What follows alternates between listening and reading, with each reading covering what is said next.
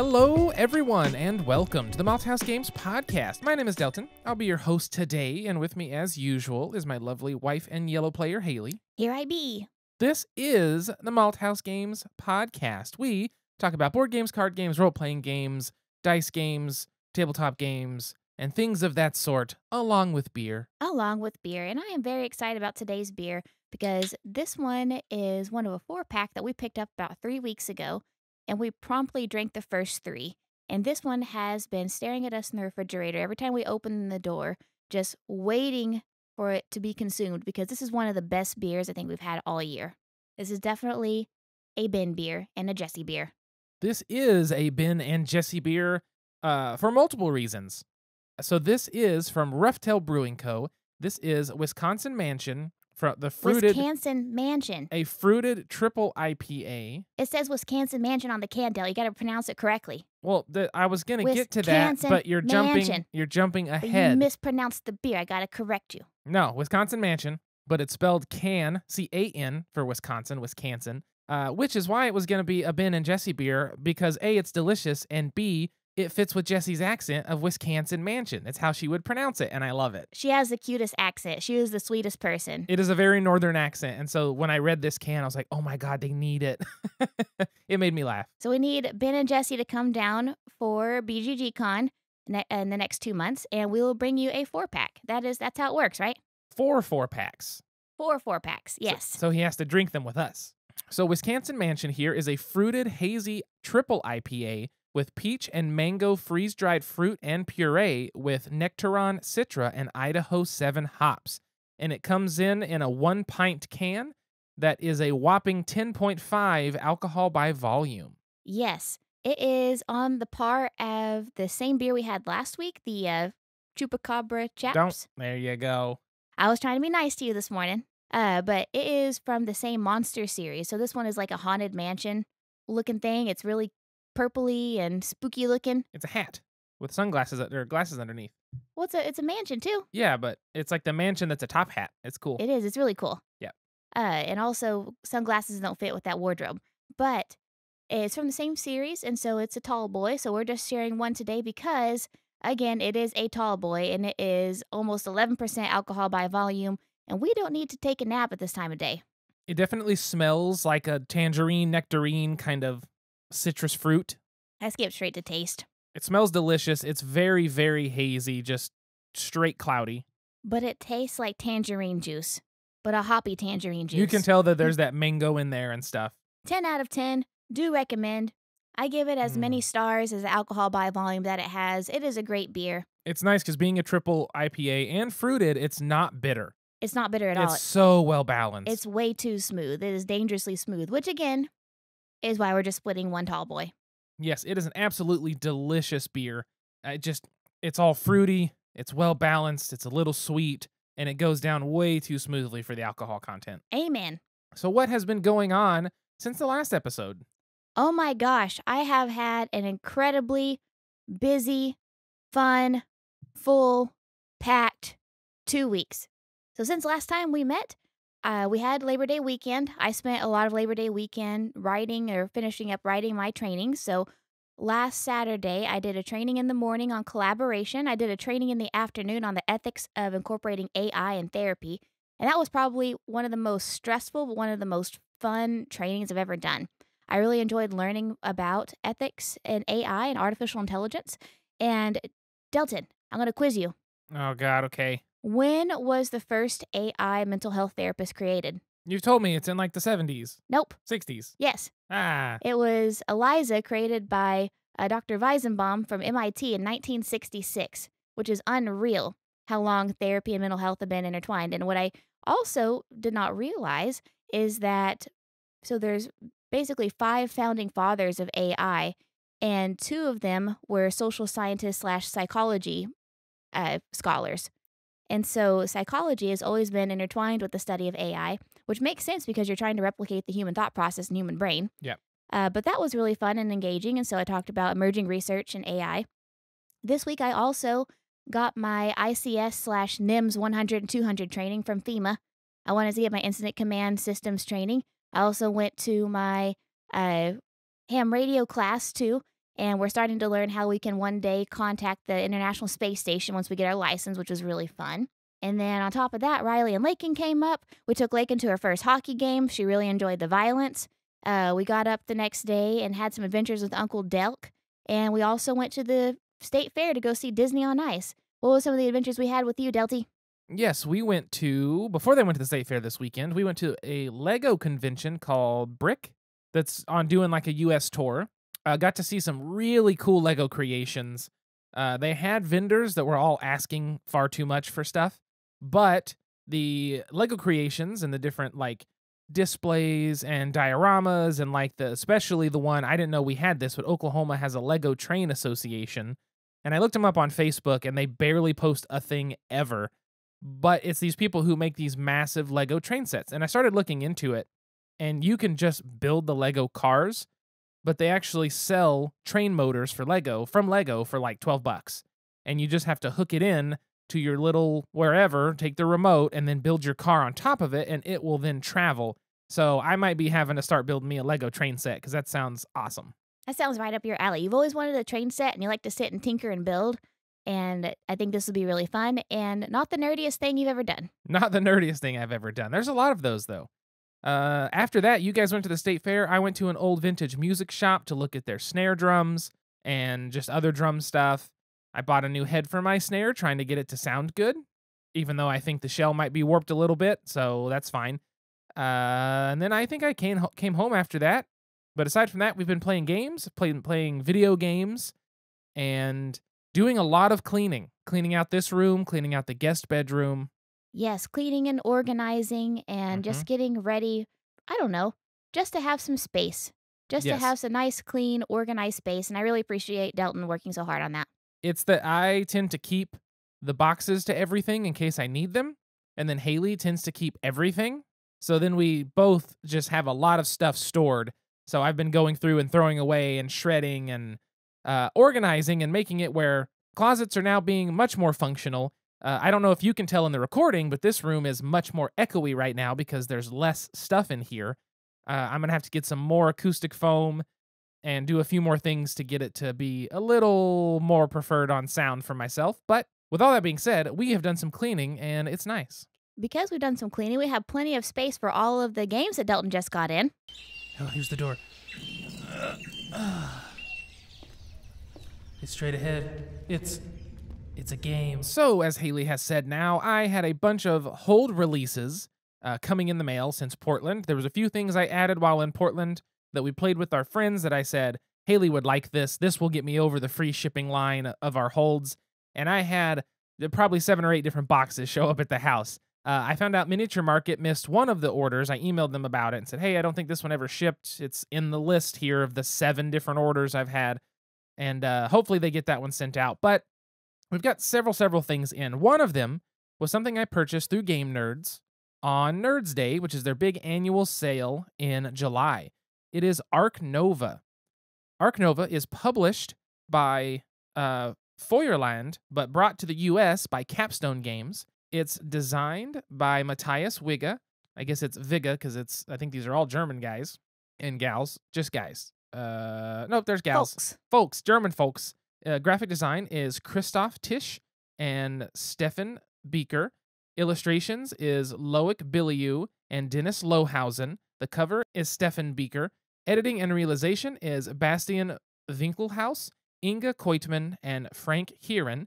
Proofreading is Donnie Bena and Nathan Morse.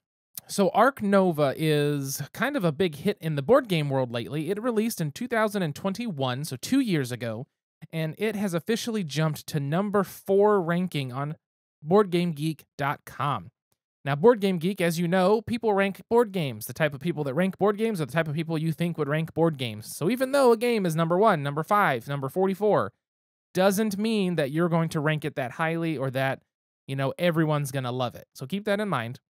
But Ark Nova has recently skyrocketed to number 4 over the past 2 years of release, and I have heard time and time again multiple people saying, you should really try it, you should really try it, you should really try it. A lot of people compare it to Terraforming Mars, which we've talked about on the show, and I definitely can see that comparison pretty easily. But I've also had, every time I bring that up saying, oh, well, I have Terraforming Mars and everyone says it's just like it, every single person says, no, it's better, or no, I like it much more and it's different enough. And everyone tries to push us to play it. So it was on a good deal sale through Game Nerds on Nerds Day, and I picked it up for us to play. The way that Ark Nova works is you are building a zoo. There's going to be a central board of cards that come out. They can either be animals, they could be associate, like research cards, essentially, or they could be conservation projects that you'll be able to support to gain conservation points. During the game, you have 5 different actions that you can take. You can take the cards action, which is essentially going to be drawing cards, build action, which is building enclosures into your zoo, the animals action, which is placing animals into your zoo, the associate action, which is supporting conservation projects, partnering with countries to make animals from certain countries a discount whenever you put them in your zoo. You don't have to pay as much, things like that. You have sponsors, which are going to be the kind of like, they give you different bonuses. Some of them are anytime you put a reptile in your zoo, you gain some money. Or every time income happens, you're going to get this extra thing. Those are all 5 of the actions. And the whole game, you're just going to be doing those actions at different times.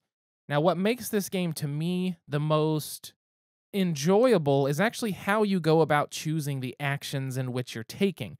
Because as you take those actions, you actually have them in a row underneath your little personal player board, your personal zoo, and they are numbered, the slots are from 1 to 5, and that is the power of that slot. So the cards go in those slots, 1 to 5. There can only be 1 card per slot. If you have a card in the 5 slot, that means for most of the cards that it is going to be the most powerful that card can be. For building, you can build the biggest enclosures if it's in the 5 spot. For the associate action, that's going to allow you to support a conservation project if you're at a 5, or you can obviously do anything under that number. The sponsor at a 5 means you could play a sponsor card from your hand that is a 5 cost or less. Animals card at the 5, you can play 2 animals from the get-go. So each card gets stronger the further up that track it goes. And then when you use that card, if you say, okay, I'm going to play animals is in my 5 slot, I'm going to play it. I can put 2 animals in my zoo as long as I can afford them. Then that animal card is going to go to the 1 slot, and everything else will slide up 1 value. So whatever was in the 1's now in the 2, what was in the 2 is now in the 3, and so on. And that to me was one of the most fun and interesting ways that this game presented just a simple choice of action spaces, because it made you go, okay, well, I want to take that, but I don't want to use it yet. I want it to build up 1 more space. So I need to do one of these other 2 actions to get it to then push up. And I just think that was a really fun way to change up how you're taking your actions, and also incentivizing you not to just repeat the same action over and over, or not to just try to use the same 2 cards back and forth and back and forth. So the rest of the game is, like I said, you're going to be drawing cards, getting animals, trying to put them in your zoo. There's all different kinds of animals. They literally do not have any repeats, so every single card is a different animal. And there's peacocks, and there's eagles, and there's tigers, and there's llamas, and there's bunnies, because there's also petting zoos that you can install. There's some special enclosures in your zoo. You can not only have 1, 2, 3, 4, and 5 space enclosures, but you have a 3 space petting zoo, and you have a 5 space reptile house and a 5 space bird enclosure. Like a snake farm. It is a snake farm. It's a reptile house. Yes. So you have those specialties, as well as pavilions and kiosks, which are just single space things that give you a small benefit. The kiosks are essentially some extra income, and the pavilion is moving you up on the appeal track, which is one of the tracks that dictate your income. So you're going to be doing that. You're going to be building enclosures in your zoo. You're going to be playing animals into those enclosures.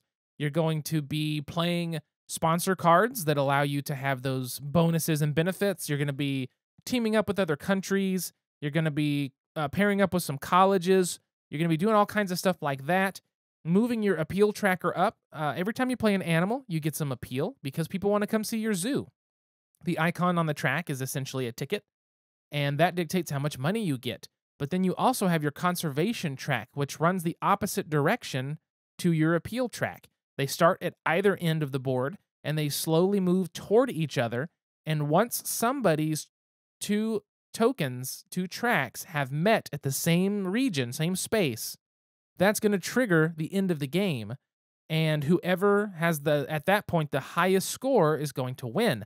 And the way the highest score works, of course, there's a private goal that you have secretly hidden, and there's some other little things that you calculate. But the way it's going to work is you actually take the number of the lowest appeal value where your conservation track marker is. So, for example, your conservation track, at least once you get past the 10 spot, each conservation point is in the same space as 3 of the appeal track spots.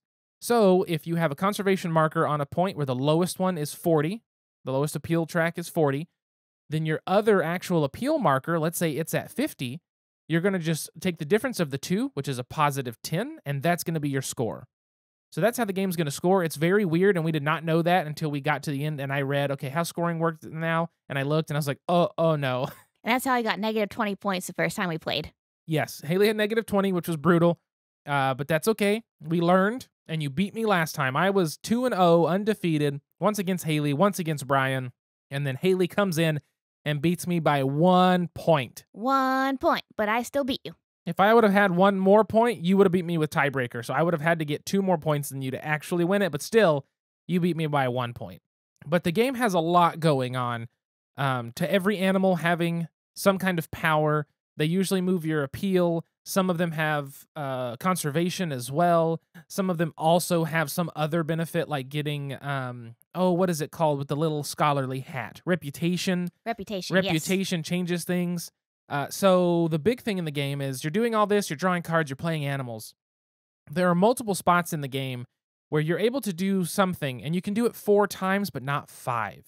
Those are 2 things. One is if you are partnering with other countries, which give you a discount on animals of that country, you can only partner with 4 of the 5 other countries that you can partner with. You also have the ability, based on wherever you are in the game, to upgrade your action cards. So, for example, when you play animals, animal card in the 1 slot can't do anything. In the 2 through 4, you can play 1 animal, and in the 5, it's a 2. If you upgrade the card, which just flips it over, I want to say it's 1 animal in the 1 slot, 2 animals in the 2, 3, 4 slot, and then it's 2 animals and something else in the 5. I don't know. There's like extra stuff to it, but it essentially gets better. You can only ever upgrade 4 of your 5 actions. Which I learned the hard way the first time we played. Haley learned the hard way, and she was like, how do I get this last one? I was like, I don't know. Hang on. And I start looking, and I go, oh, you can't. Sorry. So keep that in mind. But it gives you a nice decision point. Knowing you can't upgrade everything, knowing you can't partner with every country, it makes you actually look at what you're doing and how you're approaching your gameplay and your strategy and saying, I think I want to upgrade this card and this card first because I want to focus on doing these things and partner with this one country and not worry about trying to get them all constantly and things like that. So it provides good decision space within a strategy. Everyone's doing the same strategy, but some people are focusing on birds. Some people focus on herbivores. Some people want predators, and each one has a synergy with itself, which is really nice. I really focused on petting zoos the second game we played. Yeah, you only get 1 petting zoo. You got to make it count. But you can put 3 animals in the petting zoo, and each animal bumps your appeal by, I think it's like 3 for the first animal, 6 for the second, and like 9 for the third. People love petting zoos, man. And that's a lot. That's a lot of appeal. That's a winning strategy right there.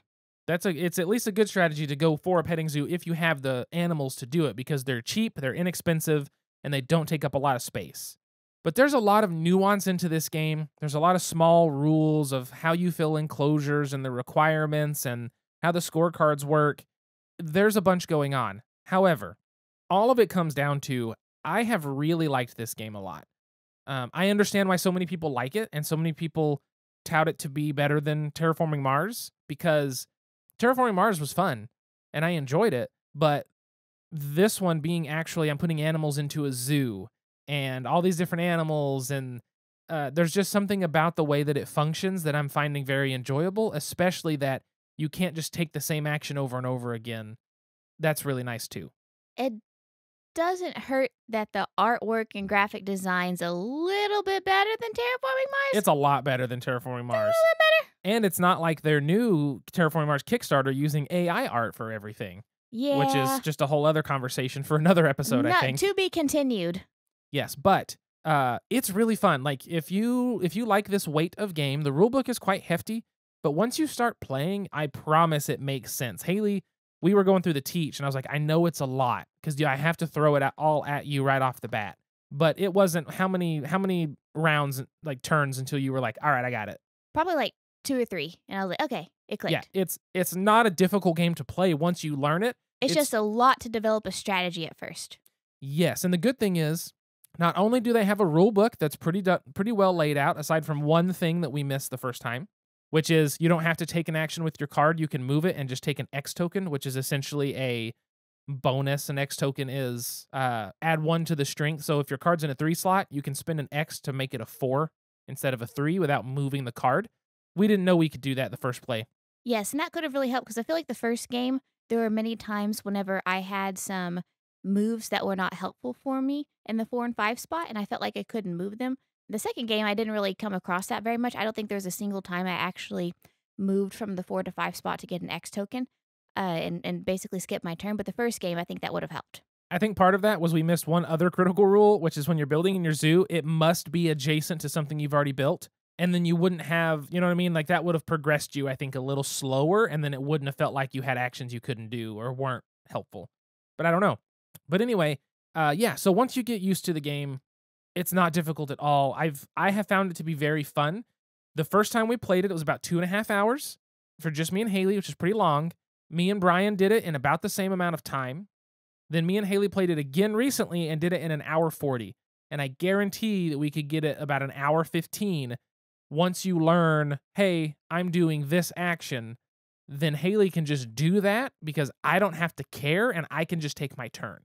Yes, it's easy for actions to kind of overlap with each other. Yes, you can have that where you're like, hey, by the way, I'm picking this. Go ahead. I'm just drawing my cards off the top, or I'm just putting this in my zoo. And as long as you know that everyone's following the rules well and stuff, you're good. I don't know that I would ever play this with more than 2. Yeah, I feel like that would make it kind of slog on. Unless it's a group that is experienced with the game. Like if everyone knows, oh, they're taking this action, all right, we can keep going. Because if Haley says, hey, I'm taking the conservation action, cool, I don't care. Like I can do my stuff. And so with a 4-player game like that, I think would be fine. But 4 players, especially new players, this thing is going to be a chore, I think. But as a 2-player game, I actually highly recommend it. I like it a lot. It surprised me how much I've enjoyed it. I will say it does have the issue that I have with Wingspan, which is, oh, I just need this one card. I just need one card to be the exact thing I need. And there's a stack of like 400 cards that you're drawing from. You're not going to get it.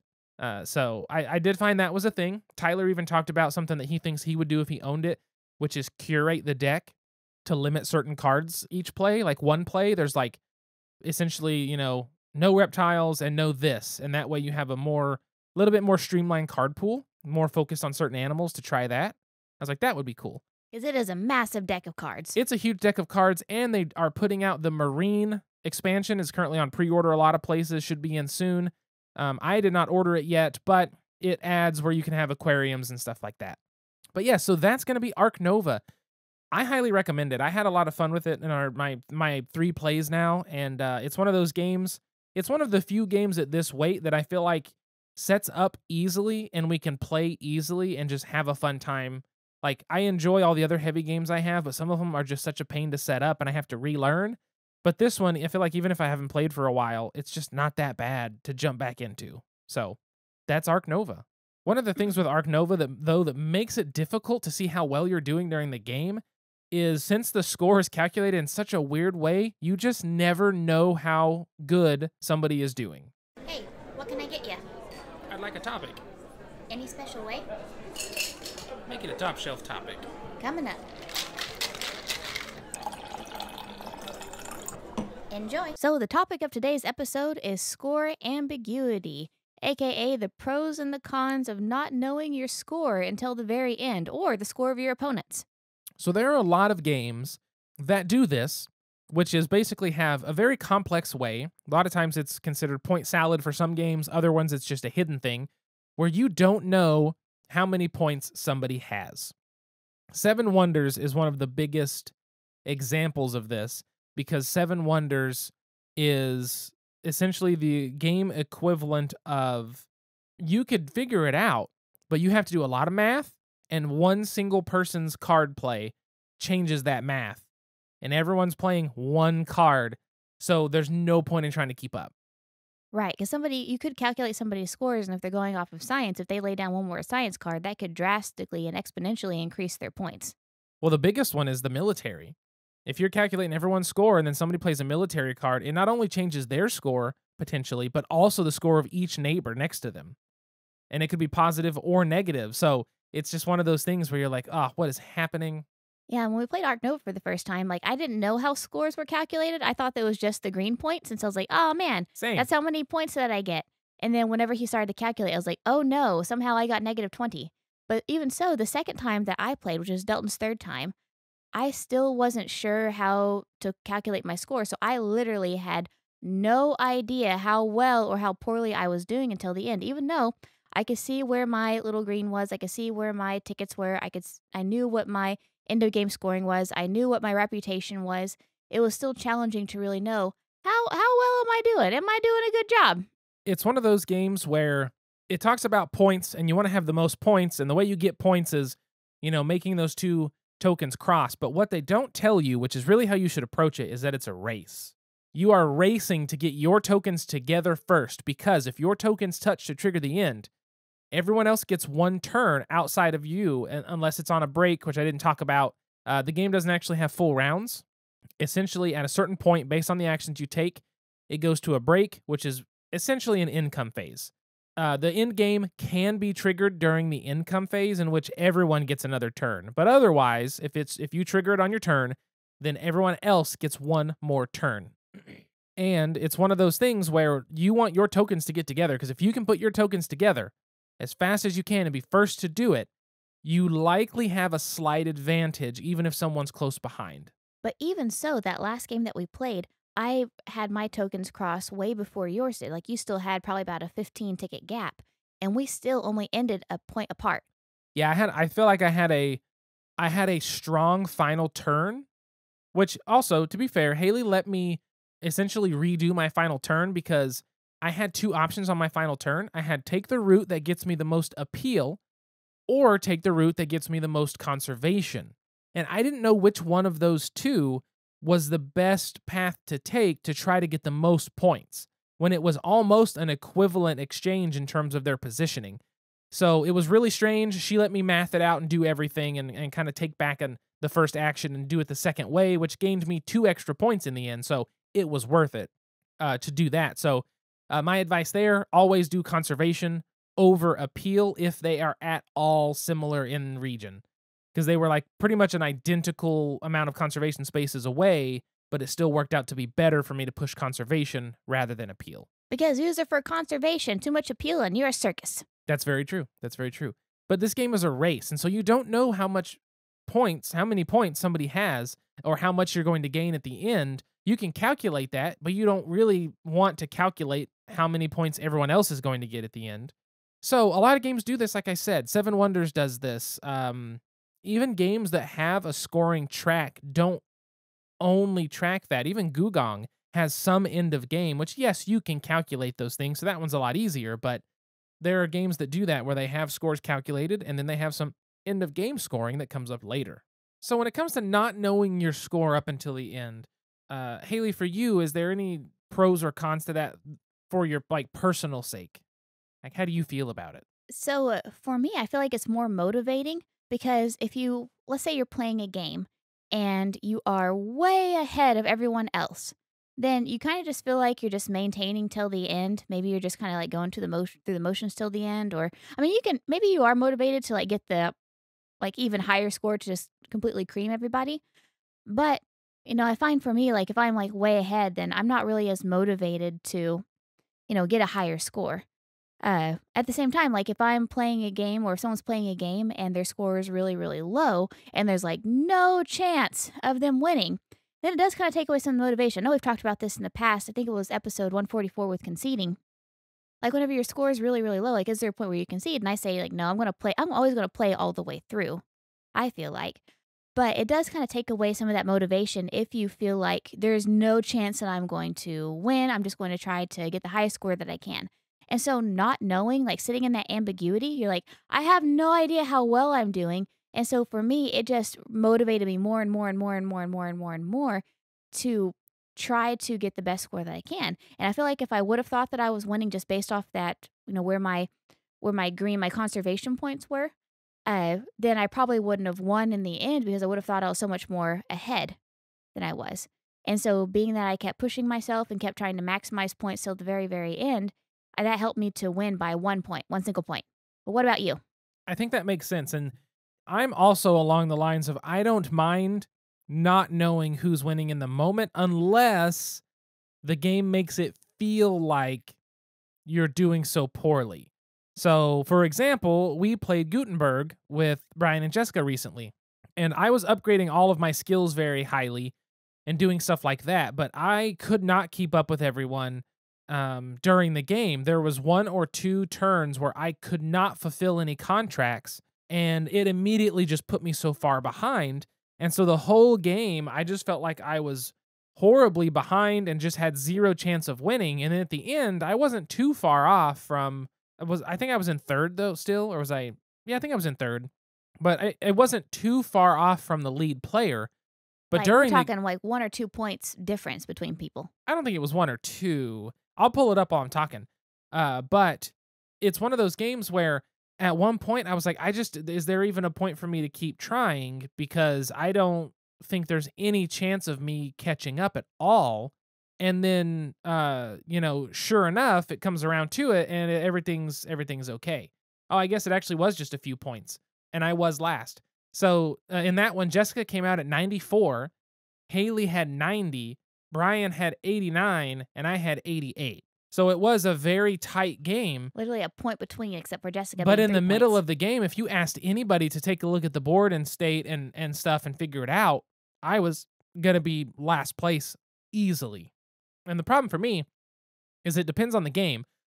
Because in Gutenberg, there are like during the game points, right? As you fulfill contracts, you're going to get points for those if you fulfill the contracts and do the stuff. So you'll see the track moving, but then there's other things you do that are only awarded at the end of the game. So in that case, it's easy to see people moving ahead and get discouraged that, well, there's no way I'm catching up at all. And so I prefer, like, I liked Gutenberg. I thought it was a pretty fun little game. That kind of scoring, though, I would rather either have nothing calculated until the end or all of it on the table at once. Because if it's all on the table at once, then I know for sure if it's just over because I'm doing poorly or if there's a chance for me to still win. Versus when it does both of those things, sometimes I find it discouraging and then end up being happier about it at the end, but it can kind of sour the first play of a game when I don't understand that as well, if that makes sense. Yeah, because there are some games where, you do see the points that are awarded immediately, but they weigh heavily on the end game scoring too. Yeah. And so that can kind of throw you to the loop too, because you're thinking the whole time, oh, I'm going to win, I'm going to win, I'm going to win, I'm going to win. But you didn't invest as heavily in the end game scoring. And so you end up getting things turned upside down. Exactly. Then you have the opposite, which is the score is known at all times, which is, I feel like a lot of games, but the one that comes to mind the most for me is Pax Pamir. Pax Pamir 2nd edition, where you know the score, and if any single person, whenever a dominance check happens, I think it's a dominance check. Is that the correct term? Or is that in dominant species? That's at the end of the game for dominant species. Yes, that's dominance check, but like control check or something like that. Yes.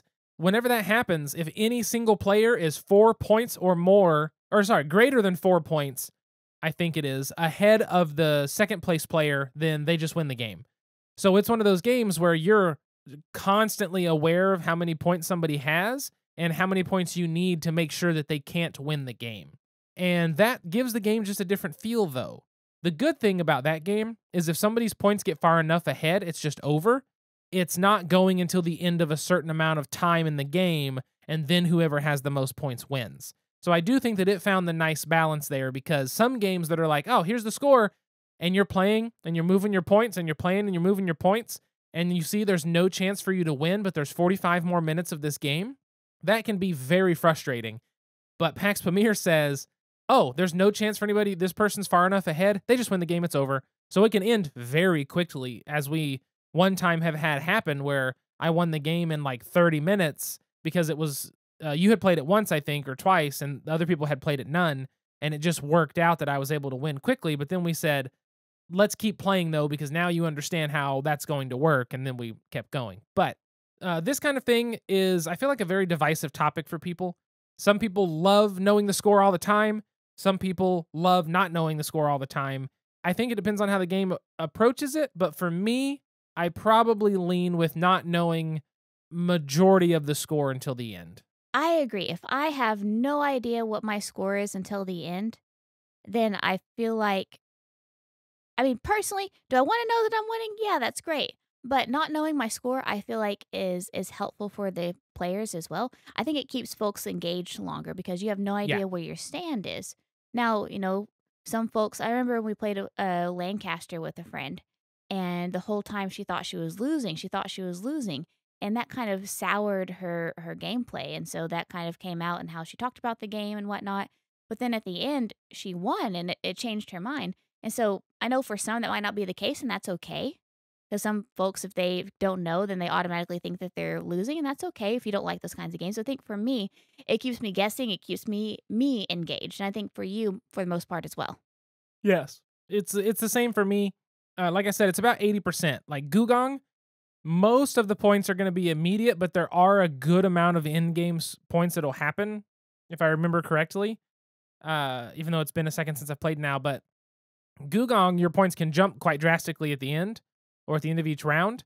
But it's nice because you know kind of where everyone is, but then those in-game scoring is variable enough that it's an excitement, but it's also not so variable that you still don't have a clue who's got a chance, kind of thing. But I don't know. I enjoy it, but I think that's kind of where it just comes out. And I think everyone's going to have their own preference. And obviously different games, I mean, Quacks, everybody's score the entire game, doesn't matter. Quack's still fun. Like, some games are just going to be fine, even if they're opposite of your normal preference. And I think that we talk about that kind of crap on this podcast all the time. Tons of options. Everyone has a preference. Everyone also has a game that goes against that preference that they still love. Welcome to hobbies. Like, that's just how it is. But yes, well, with the score of this podcast being mostly calculated, there's still some in-game scoring coming up with the question. And now, join us for a Malthaus Games podcast special, Pint-Sized Question. So for the question of this episode, I actually have the hiccups. So question of the episode is, what is your favorite hiccup remedy? Put your fingers in your ears and wiggle them real strongly. I'm wearing earphones, but I'll try that here in a minute. My favorite was eating a slice of bread. Because apparently... Just dry? So what my fourth grade teacher instructed me on, is that the hiccups are chest muscle spasm, and that eating bread calms it. I don't know if I've ever actually tried it. I know I've tried out your method on air here on the podcast where I put my fingers in my ears and wiggled it, and it did in real time stop my hiccups. But I'm going to try that, and I'm going to eat some bread because I'm hungry. I'm also hungry. Yeah, I do the ear wiggling. I read about it online, and essentially it's not a foolproof thing, but there is a little bit of science to it, because something about when you stimulate your ears in that manner, there's a certain nerve that runs through the chest that is the same or next to the nerve that causes the spasms. I don't know, something going on, but there's like a decent chance that it helps your hiccups. It's not a foolproof thing, but that's, I think, the hiccups for me. My cure for them. It worked. No, it didn't. Just kidding. I thought it did. It's hit or miss, but it's fine. Anyway, I think that's everything for the podcast episode today. I want to give a big shout out to our amazing Patreon patrons. Thank you so much to Alan, Jennifer, and Cliff for supporting us on the podcast at a level in which you get shouted out on the podcast, supporting us on Patreon. There we go. If you would like to be like them and our other amazing patrons, head over to patreon.com/malthausgames, Malthaus games. You can also find us on all social media at Malthaus Games, Malthaus games. You can send us an email to contact@malthausgames.com if you have a game you think we should look at, a topic you want us to cover, a question that you want us to answer, or a beer that you think we should find to talk about on the show.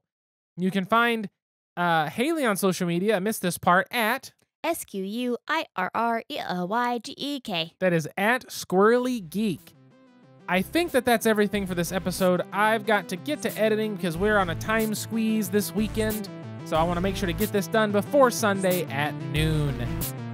So that means thank you again for tuning in. And until next time, sit back, relax, grab a drink, and play some games. We'll see you folks later. Goodbye. Bye.